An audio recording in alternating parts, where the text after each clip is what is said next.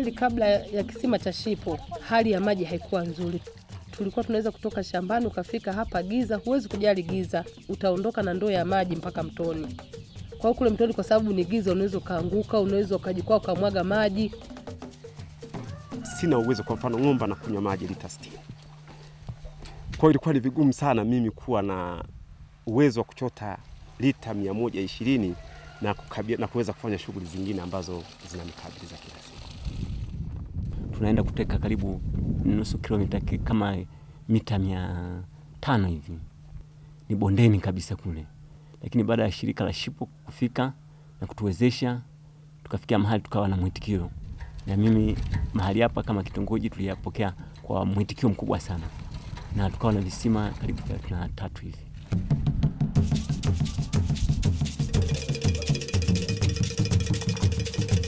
Hiki nini?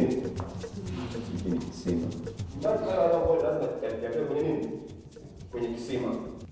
Ule mpira wako pale. Shipo works with coaches, and every group of villages, I think 4 or 5 villages, are represented by a coach, and Shipo trains the coaches in different type of topics every month.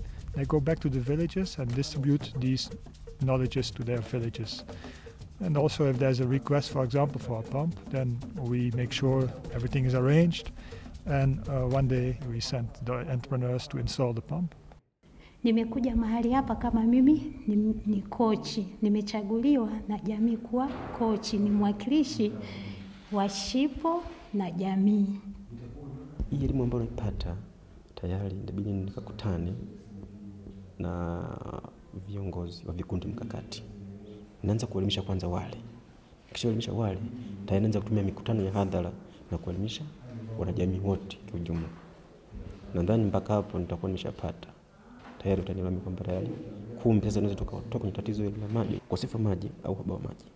Ni kweli kama mimi binafsi tatizo la kwanza kabisa, kwanza nitaanza kutengeneza kisima jirani na nyumbani kwangu. Na kisha nitaomba ushirikiano nao tuweze kuelimisha jamii. Kwa kweli hali ilikuwa ni mbaya sana kabla ya Shipo. Tunachosema elimu ya afya na mazingira imetufungua, imetupa uwazi mpana sana. Na baadhi yao tayari wana visima vya Shipo, ni wachache tu ambao bado hawajapata visima hivi. Sasa ninaweza kuuza mboga na nimeweza kufuga samaki katika bwawa hili kama unavyoona hapa kwa kutumia maji haya ya Shipo. Pumps are partly sponsored, so people are depending on sponsor money. It would be perfect if this pilot succeeds, because that means that there's no need for any sponsorship anymore. People can go to a suckers, have a loan, the local entrepreneurs here make the pumps, install them locally, and there's no need for any NGO to interfere, and the project will be sustainable. Kutokana na hali halisi ya maji ninayo ya kutosha, kwanza nimeongeza wingi wa mifugo, ambapo siku za nyuma sikuwa na mifugo hiyo, kwa sababu sasa maji hapo jirani kiasi kwamba hata mtoto rahisi kuhudumia ile mifugo.